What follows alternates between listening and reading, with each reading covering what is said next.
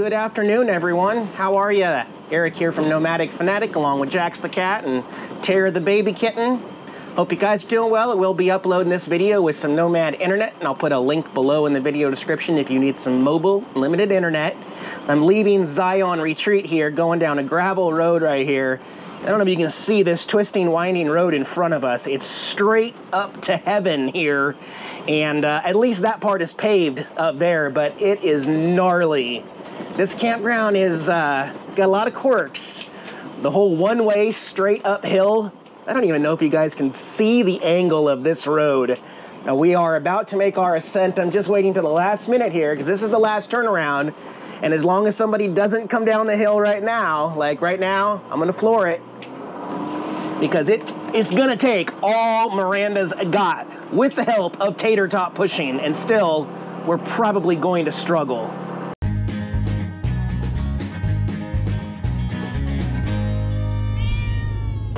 That's it, guys. There's also a sign here that says stay to the right. You might fit 2 cars side by side, but an RV pretty much takes up the whole way. I wish you could see how steep this hill is. We're getting out of Flushing, Ohio today and gonna go do some boondocking. How does that sound? Yeah, this campground was nice because I could plug into 50 amp and run both air conditioners when I needed to, but today, ironically, the high where I'm going is only 72 degrees in the summer. Yes! I'm a little worried that we can't pick up any more speed, but we're still traveling up. We're not going backwards. And this is the really sketchy part where they put this little wall right here and a gate. And I mean, it is toit, toit, toit. And then we're going even higher and slowing down. Ho, ho, ho. And we made it. Awesome, barely. Which way are we going? We're going this way, all right. Oh, I still got Google Maps going here, but we just lost service officially. I am way, way out in the boonies, guys. Way out in the boonies. But that's what I wanted. That's why I came out here, to change things up, so. Oh, look how pretty this is, though. We are in the forest, y'all. So, remember back home, Washington State, I love the Capital State Forest and those free campgrounds. Well, I found this one on freecampsites.net, and it is similar. So this is a state forest area with free camping, supposedly. Some low-hanging branches here, but... come on, man. Enter. Forest closes at 11 p.m. What? So it's an actual campground, though, right? Maybe I have to drive a little farther to get to the campground. What does this say? Campers must use self-registration located at the restrooms. No parking on grass. Oh, you know what? Guys, this is an actual campground. I don't know what is going on there. Looks like someone left a ton of garbage. And a barbecue. Maybe they're coming back. Let's stay away from that one. That's a really messy camp. Yeah, so look at all this. Just little slips. I don't know how many campsites they really have. I kind of want to drive through, though, and see what there is. Somebody dropped off a Nomad. That's an old Nomad trailer there. Yeah. Is that it? That's site 7. And there's the restrooms. That's it. There's 7 sites. And it looks like only one's occupied. And the other one, I'm going to give the other guy the benefit of the doubt and say he's going to come back and pick up all that trash. So, which one do I want? Things to think about. Do I want to try to get the southern sky for my dish satellite on the roof? These are things to consider, so I will get parked on this next trip through and I'll get back to you, let you know where I got. Wow. I am really, really impressed. I forgot to catch the name of this place, but I'll magically put it right here somewhere where you can find out. I don't have any service right now, so I can't check. So I scoped out all the sites, and I did pick the one that gives me both satellite TV with the southern sky. Also, it's the sunniest site. I mean, I got all that solar on the roof. It does say you can stay here for up to 14 days for free 99. That's right. It's free boondocking. Got Miranda and Tater Tot fitting in my site just fine off the road. Even got the slide out and the awning out. Now, yes, I did use the term boondocking. No matter what, for some reason I have a bunch of viewers out there who have their own definitions for everything going on in the RV community. Yes, I am boondock. No, you're not, Eric. You're at a campground. Nope. Get on your little Google machine there and say, what is the definition of boondocking? Boondocking is camping in your RV without any hookups. Period. There's no more after that. So everybody else who adds, it has to be in the desert, it has to be at a no. Those are all just ways of boondocking. This is 100% boondocking. If there was a subcategory, I'd call it campground boondocking without hookups, but I won't need the generator at all. I'm gonna stay here for 2 or 3 nights. I'm gonna go register right now, actually. All right, let's see what we got here. Look at this. Welcome to Ronsheim Campground. And we are in the Harrison State Forest, if I didn't already put that text below. So it's part of the Ohio Department of Natural Resources, just like back home. Man, that's cool. I personally definitely needed to go boondock. This is just, this is what you work so hard for, you know, to get 70 degrees, solar sunshine, TV, you know, I can run some fans and stuff like that. So I could not be happier with how this day is turning out. You see who's in the windshield? Look at that big, handsome boy. He wants to come outside. Where's your sister? She hasn't come out yet, Dad. Okay. All right, my monsters. I'm gonna go check out the dam real quick, okay? Tara, is that okay? And then I'll come back and feed the kitties lunch? You want lunch when I get back, Jax? Okay, I'll be right back, guys. Keep it cool in here, okay? Here, I'll turn the fan on low here, blowing that out. Turn this guy on low here to bring some air through, across the window like that. Yeah, okay. You'd be good. I'm gonna set the alarm and everything. Again, you know, there's some trust involved in leaving your whole life behind. Currently, right now, I'm convinced that there's nobody here, so we'll be fine. I'm gonna go check out this dam down here. All right, we're gonna do it. It is definitely straight downhill, so it's gonna be quite a hike back up. Well, this is a nice, peaceful, wide trail here. Holy cow, this is so beautiful. I've never in my life thought that summering in Ohio could be so awesome. This is great. Ooh, I see water. You guys see water through the trees? No, I'm a happy camper. Holy. Did I mention this is free, guys? Free 99. I may have found my new favorite all-time campground in the country today. What? That looks like a good kayaking or possibly even floating. Get my floater out and go float inside and cool off. It's not hot right now. Let's be honest, I probably wouldn't love this place if it were still upwards of 100 degrees like it was last week in Ohio and still raining. So this is just one of those weird weeks where the temperature is perfect and I'm gonna enjoy it. I'm changing my plans a little bit. So actually, when I was coming down on this trail, I saw a couple other cool places to possibly bring the e-bike and a fishing pole down. So I'm gonna go back, check in on the kitties. There's more stairs. Oh, I can't not hike up this hill. I'm so curious about where this leads. Need to get my steps. But yeah, I'm gonna go grab the fishing pole, and actually, this time, I'm going to bring the e-bike down. Okay, I'm already tired. I'll meet you guys at the top. I'm assuming this will let me out at the campground above.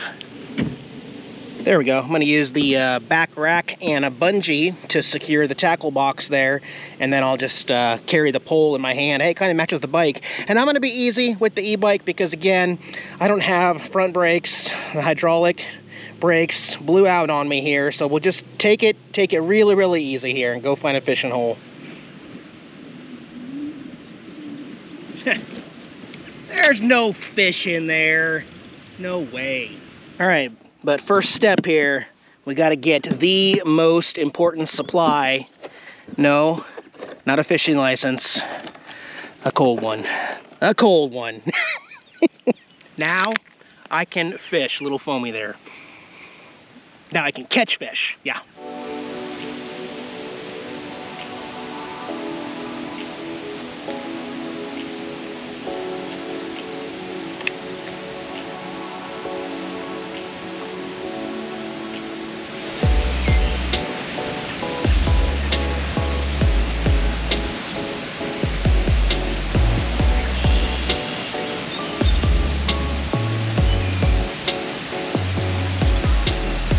not that fun if you're not catching fish.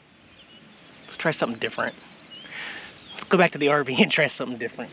There we go. Let's go ahead and give this one a shot. You guys haven't seen this. See the logo there? Brute Magnetics. Yeah, I may have bumped up my magnet fishing game here. So let's go take down, I saw a dock over there that might work, a little fishing dock. Actually, I should probably bring the fish. I can only do one or the other. I'm gonna bring this down there. I'm gonna show you what's in this box when we get there. Yup. This ought to be a good spot. This is an actual fishing dock here. And a little bobber there. And I'm thinking if we just tap on the bottom, this would be a great place to try out my new magnet. It's not that deep.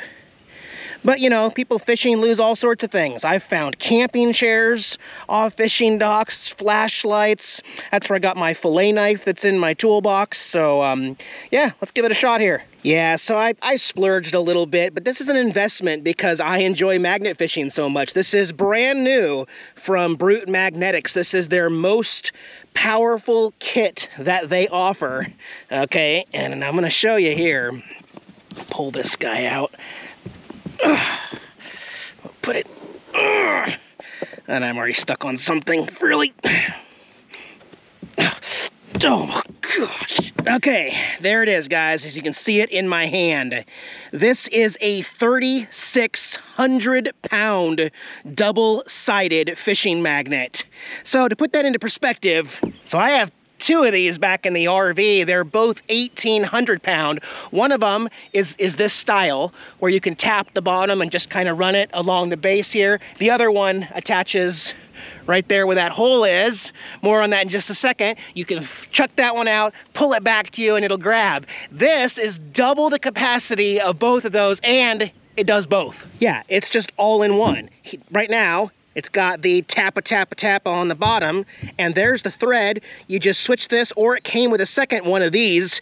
You can thread right into there, throw it out there, and then pull it back and see what you get. Like I hinted at, this is the most powerful fishing magnet on the market right now as far as Brute Magnetics and other companies. It's monstrously heavy, so, you know, chucking it out there, pulling it back, and plus, if this catches a steel bridge down below where you're not getting it back. I don't care how hard you pull and how many people you have pulling, you're gonna break your paracord before you pull this guy back up. So we'll see how this goes. I just want to tap the bottom here and see what we can get. So I'll put the camera on my chest mount there. And by the way, I am gonna keep my other two magnets. I'm gonna travel with them. I'm just not gonna have them as accessible as this kit right here. That way, in case I meet any other friends on the road who wanna go with me, I can have two other people with their magnets on a different part of the dock. So yeah, this is some pretty good paracord. I forgot what the rating that comes in this kit, but it's rated for this magnet for being able to pull it up. So should be good. Let me put my gloves on. So what do you do for tying this off? Well, you got a couple options. You can use the boat anchors that are on the dock right there, or some people just tie this to their waist or their foot or something. All right, first drop here. It's very slow. Let's see how deep it is. Right there, it's only about 2 feet. And so this is my general technique. There's also a lot of moss and stuff in there. Just kind of tap the bottom and definitely try to stay away from this side right there because there could be metal. I mean, this seems to be a mostly wood dock, but you never know. I think I even see something right there. I'm gonna tap it right on that weird piece of metal. Let's pull it up and see what we got here. We got a rock on the top. And nothing, not a darn thing. All right, let's go back to the other side here. Okay, it's about 3 or 4 feet deep right here. Just watch your feet on these stupid anchor things. I almost fell off when I first got to the dock here. Yeah, I heard that. You never know, it could just be the actual, the ring on the actual magnet. You're not gonna lose anything, so I just like to keep going just in case. I find a lot of hooks in here. Yeah, that's something. Oh my gosh. What the heck? Ooh! That's like an old flathead screwdriver with a wooden handle. You know what? That sucker there, that might be worth something. That's almost an antique there. Isn't that weird? It's missing part of the wood handle there, and I don't know how long it's been down there or why it's down there. Score. See, right there, I can definitely see the bottom, and it's just very, very sandy. But right in here, like this, see this green stuff, this moss? That's where if you drop something, it's like, oh, I can't grab it because I can't see it. So I like to go extra in there. I know it's stirring up a lot of the dirt, and I got a bunch of seaweed. Awesome. Okay, maybe I don't like the seaweed as much. It's like 3 straight pulls with nothing but seaweed. Oh, did you hear that? Did you hear that? That was a loud metal sound. I don't feel anything though, and I almost slipped on that stupid thing again. Let's just see and make sure. Seaweed. Oh, wait a minute. Oh my gosh, guys. Holy, look at that nail. That is a monster old rusty nail. Think it's part of the dock? No, these are all small. I don't know. I don't know what that could have been from. That's cool though. Wow, I like that more than my screwdriver. Where's my, oh, got tangled up in the cord. All right, well, that's not bad for my first day. I don't think I'm gonna keep either of these. Well, no, I might. That's kind of cool. The important details here, I didn't lose my magnet on the first day. Found some cool stuff. And honestly, nearly every single time I've done this, even if it's just bottle caps and hooks and stuff like that, I personally always have so much more fun magnet fishing than actual fish fishing. And that's just me personal. I think you just got to find something on the road that makes you happy, and that way it gets you outside the RV, you get looking forward to it. It's like, ooh, I bet that dock, ooh, I bet I'll find a murder weapon in that river, like the ones you drive over and like there's nobody around, you're like, oh yeah, somebody tossed something out their door, you know, so. Yeah, I'm gonna head back to the RV though. All right, Tara, where are we off to? We gotta tell everybody. So this is actually gonna be Tara's last time using this harness. She's grown out of it. I can still get 2 fingers there, but this piece right there is now too tight. So if you need any proof that she has been growing, she is getting big. She is not a tiny kitten anymore, but she's doing so good on her leash. She still just kind of walks me around and gets spooked sometimes if like a stick snaps or something like that. But I can pretty much trust her, you know. One thing she definitely doesn't do that Jax does is eat grass and then puke it up. Jax will just sit here and just chomp on grass all day. I can hear Jax crying in the RV. You're next, Jax. I still do this one at a time because it's too stressful for Dad to keep track of 2 kitties outside. She's not much of a picnic table kitty like Jax is. He goes for these. She'd rather explore in the grass most of the time, but what do you think, girl? Yep, I'm going to find those crows, man. I don't think you want to mess with those crows, to be honest with you. I think they'll mess you up, Tara. Yeah, she's like, I ain't scared. I'm a big kitty now. Well, you better be careful, girl. All right, you ready to go back inside and give Jax a turn? No? Still going? All right. And go till you're tired. All right, Jax, it's your turn. Are you ready? Man, I was born ready. That's straight for the grass. Do you see that? Oh, no, he's gonna run now, okay. You're not gonna go straight to the picnic table? You usually do.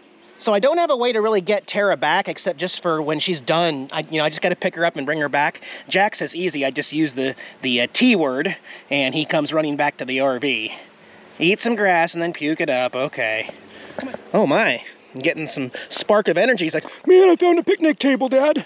I found it, and I need to go explore it. I need to make sure it's a real picnic table. It's a real one, Jax. I checked. All right, you're a good boy.